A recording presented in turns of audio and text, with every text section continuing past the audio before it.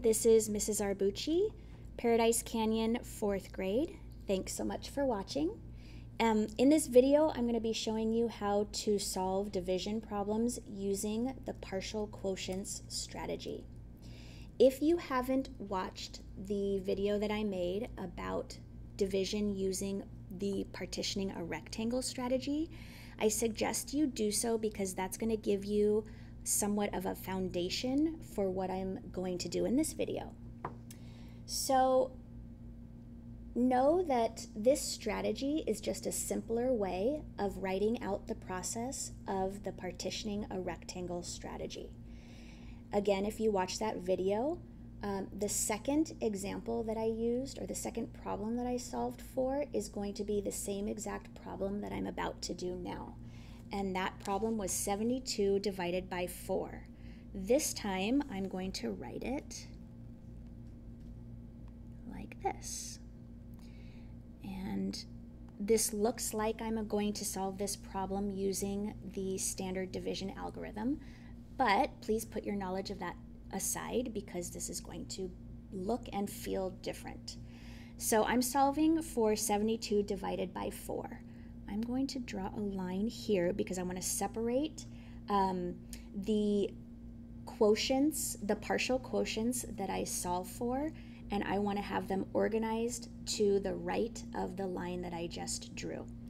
So I want to think about the dividend, which is 72, and I'm going to think about numbers that are easier to work with. The first one that comes to mind is 10. So what I'm going to think about is, are there at least 10 4s in the number 72? My answer is yes. Knowing this, I'm going to move on. The number 20 is also an easy number to work with. So before I write anything down, I'm going to think about this. Are there at least 20 4s in the number 72? This time my answer is no. 20 4s is too much. That gives me 80, which is larger than my dividend, and you cannot go further than your dividend. So I'm going to go back to 10. I already answered my question. Yes, there are at least 10 4s in the number 72. So I'm going to write my first quotient of 10 to the right of the line. Now I'm going to multiply that quotient by the divisor, which is 4. 10 times 4, or 4 times 10, is 40, and I write that underneath the 72.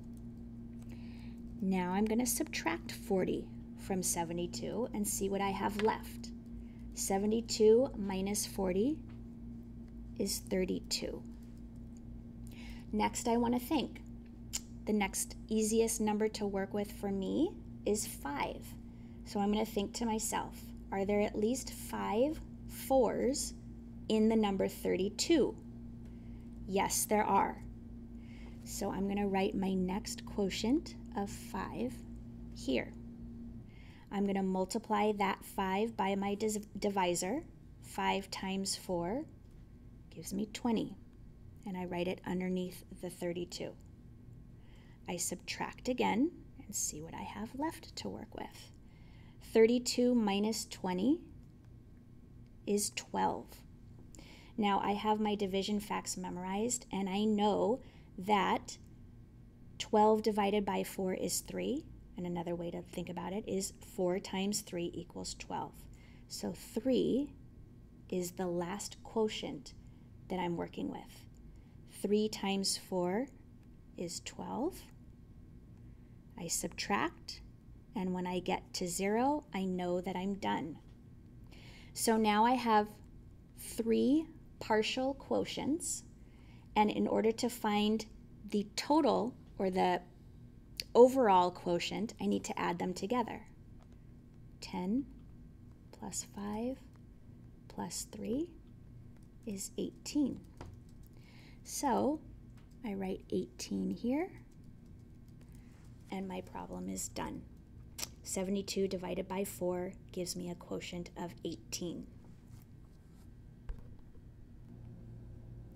Okay, so I'm going to continue on with the partial quotients strategy in solving division problems.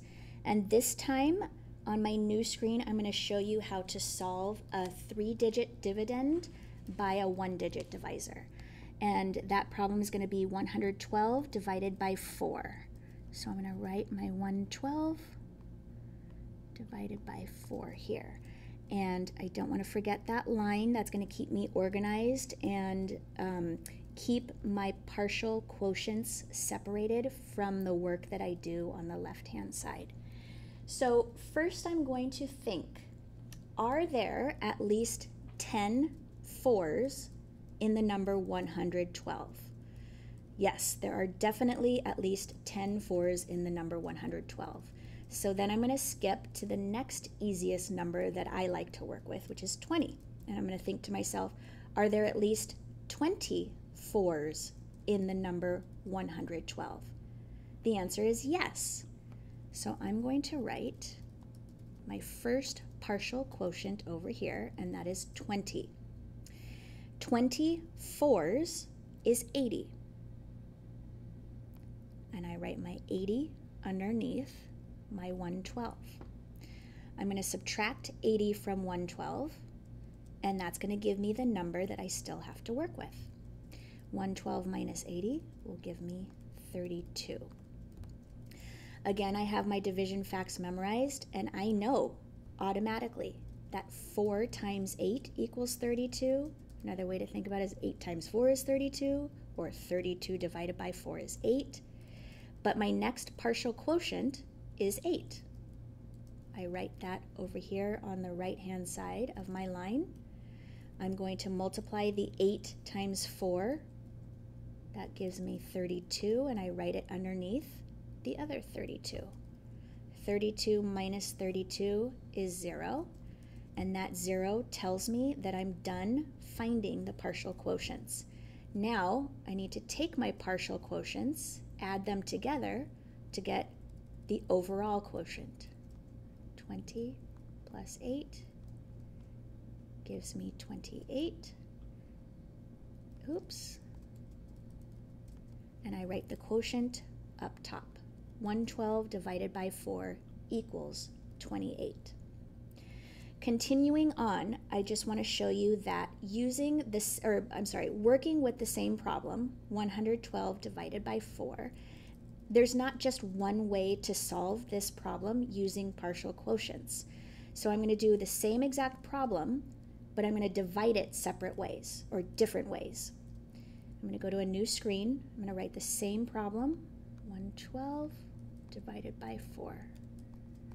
And I'm going to draw my line to keep me organized, keep my numbers separated so I don't get confused.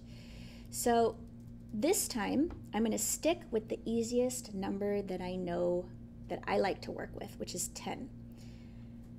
I know that there are at least 10 4s in the number 112. So I'm going to write my 10 here. That's my first partial quotient. I multiply that 10 by the divisor, which is 4, and I get 40. I write it underneath 112. I subtract, and I get 72.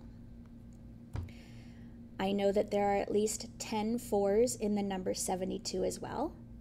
So I'm going to do another partial quotient of 10. Again, 10 times 4 is 40. I write that underneath.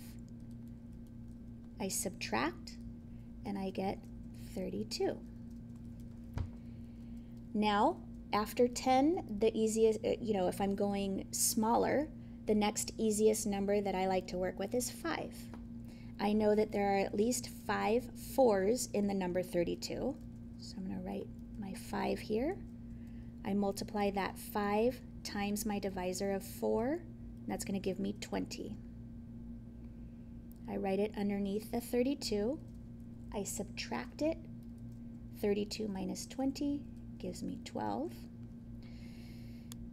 I know that there's not another 5 4s in the number 12 because that would give me too much. I don't have 20 to work with. I only have 12 left. But I know that 4 times 3 is going to give me exactly that. So I write my 3 here. That's my last quotient that I've found. I multiply the 3 times the divisor of 4. That gives me 12.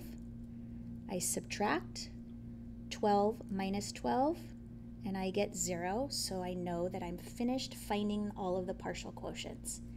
Now I need to find the total of all of my partial quotients. So I add 10, 10, 5, and 3. Gives me 28. Same answer or same quotient as before. I write it up top. Oh, sorry about that. 112 divided by 4 equals 28. Thank you so much for watching.